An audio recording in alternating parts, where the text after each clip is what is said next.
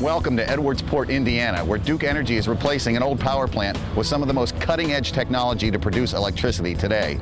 Let's go take a look. This will be the cleanest coal-burning plant in the world when it goes online in 2012. In terms of SOx and NOx and mercury, the impact on water, etc., it is as clean as technology can bring. And when we solve the carbon problem through capture and sequestration, which we plan to pilot here at this site, it will have a positive impact on carbon as well. Well, it's an emissions thing and it's an efficiency thing. This plant will run, in efficiency terms, maybe 8 to 10% better than a pulverized coal plant. Secondly, the emissions SO2 emissions are 10 times better improved over the New Source Review standards for sulfur dioxide.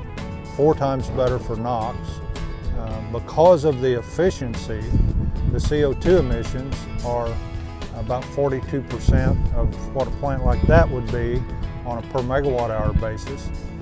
When we started the work, we were really doing it because of the great benefits on SO2, NOx, and mercury.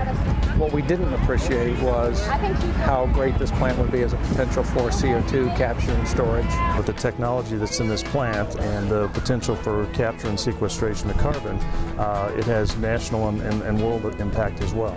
So it's really an opportunity to take advantage of technology today for clean air emissions and provide a technology that allows us to have a real good stepping stone to the future for carbon capture.